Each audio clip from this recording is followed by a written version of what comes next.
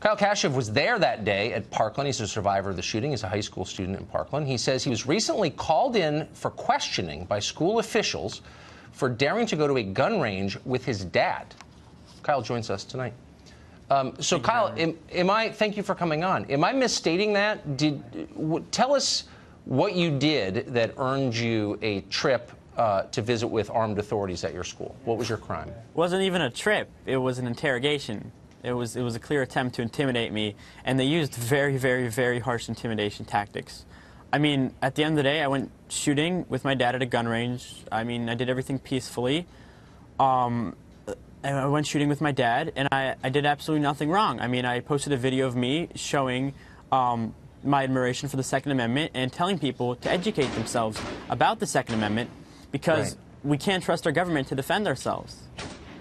So you went to a gun range with your dad, which I think is still legal in this country, and you'd think that we would encourage this because you learn gun safety and how to handle a gun appropriately.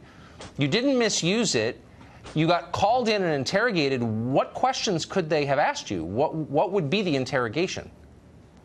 So I come into the office, okay, and it was all very, very weird. I sit down, and the school resource officer goes like this. He says, "Kyle, you're taking 5 AP classes. You're such a good student.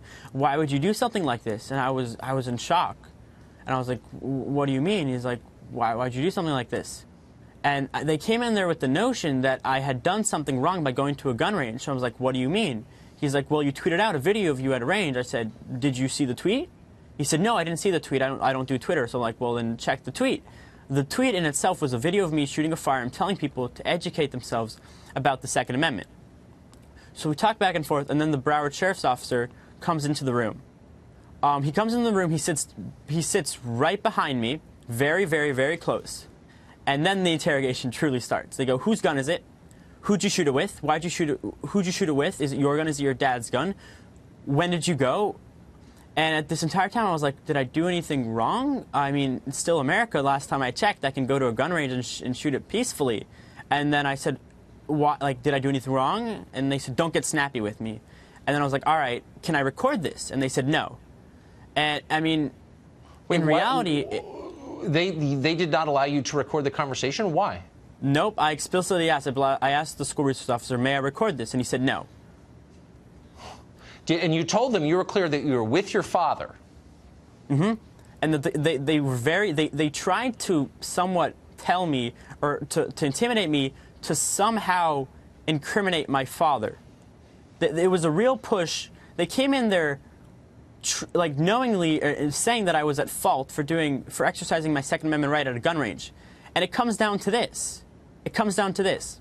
Why should I be interrogated for peacefully going to a gun range? I asked them, I was like, "Did I do anything wrong?" They said, "No, you're not a threat." So why are they calling down me? Why are they calling down me? Is every single individual going to a gun range going to be called down? What is the end to it? Because it's a clear road to tyranny. Well, maybe because I have children, I sympathize with your father. He's an adult American citizen, correct? Yeah. I mean, he has a right to take his son where he wants within the bounds of the law without getting second-guessed by some school person. I mean, it's pretty... Absolutely. Finally and quickly, what did he say about this?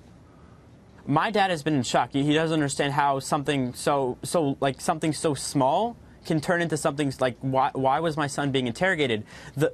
The school resource officer hadn't even called my father about this. They didn't even know I was going to meet him. Yeah. They didn't know this. Yeah, because they don't care about his rights as a parent at all.